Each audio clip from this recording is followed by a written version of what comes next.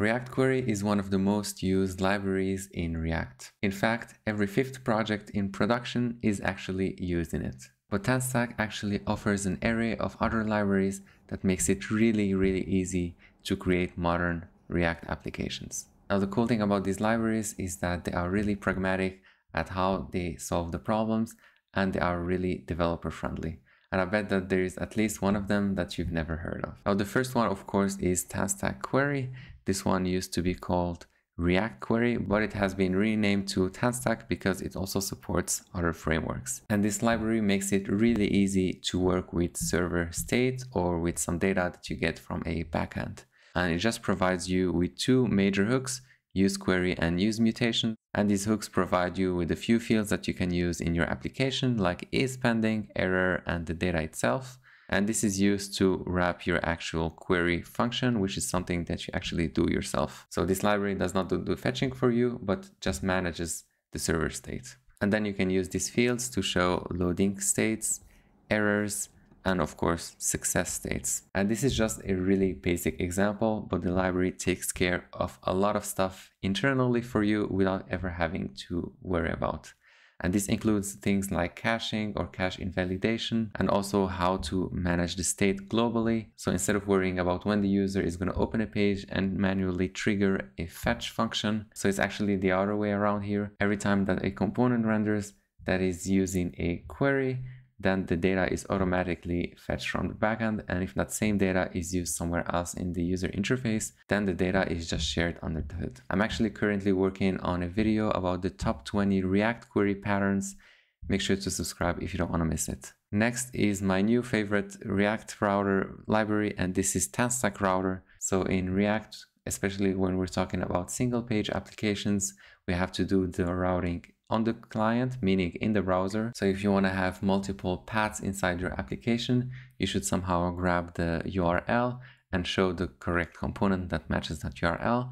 And this is what this library does for you. And this one is really packed with features, and it makes it really easy to work with navigation, which is something that can be also really tricky. The cool thing about it is that it has 100% inferred TypeScript support, and you can also use validation libraries like archetype or Zod to validate URL parameters coming from the user. It also has other features like prefetching and file-based route generation. And this is a really cool feature because you just need to create a file inside your routes folder, and it generates this code for you, so you don't have to worry about it yourself. And it also means that your routes folder directly matches the structure of the URL. Enough about this library.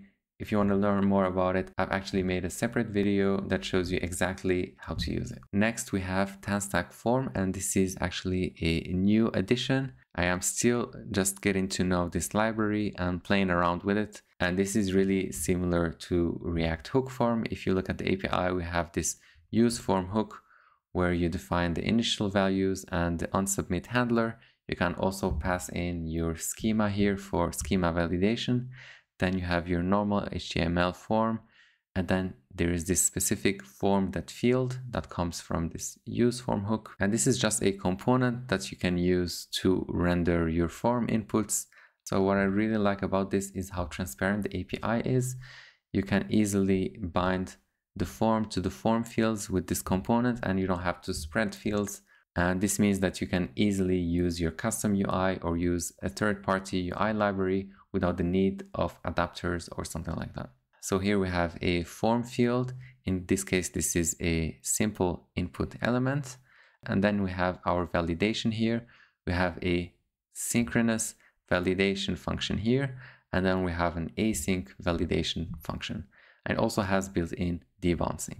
So this is really useful if you have something like a login form and you want to check if the email already exists, which means when the user types in the email, you're going to make an API call here inside onChangeAsync, and the API endpoint is going to tell you if the user already exists with that email.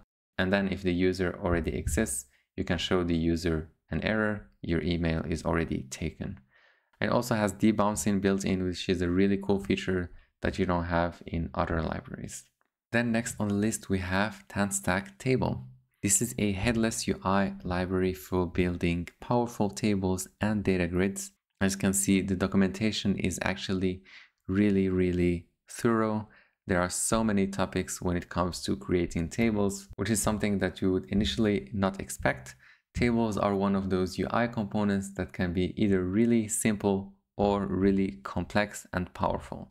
And the documentation here is really awesome. It goes over a lot of topics and a lot of features that you commonly see inside tables, like sorting, grouping, expanding, pagination, etc. And this is actually just a headless UI library, which means it doesn't really provide you with any components, but really just a set of utilities and hooks that you can use in your application. This is really useful if you want to create your own table component and don't want to use a library for that, so that you can use your own UI component, and that way it suits your whole application. And my advice here, if you're starting to work with this library, would be to start small and then slowly build up, because if you try to read the whole documentation at once, it may be a bit overwhelming. Then we have TanStack Virtual. This is a really practical library if you're trying to show a large data set to the user. And the way that this library works is just by rendering only the items that the user can actually see in the screen. So the items that are outside of the scroll containers are actually not rendered. And when the user scrolls and the items are visible to the user, then they are rendered. So if you ever come across performance problems due to large datasets, make sure to check this one out. Then we have another tiny library, and this one is TanStack Ranger. This is another headless UI library that you can use to create sliders, which actually surprised me because I was just not expecting this kind of libraries in TanStack, but it's also cool to just check it out. So this is what the code looks like. You just have this use ranger hook where you pass in the minimum, the max, the step size, and also a callback when the values change. And you also have your values that you manage yourself inside the state. And then you can render your slider however you like, because this is a headless UI library, so you actually do the rendering yourself. Then we have TanStack Store, which is a framework agnostic type safe store. And what this means is that we have a state management library that you can use with any other framework. And the way you do that is with using adapters. So in contrast to the other libraries that we've taken a look up until now, this is actually a library that you can use to create your own framework agnostic library or package. And the way to use TanStack Store in React is actually really simple. You just define your store with an initial data, and then you can use the use store hook, which take in the store and also a selector as parameters. So you just grab the data that is relevant to you.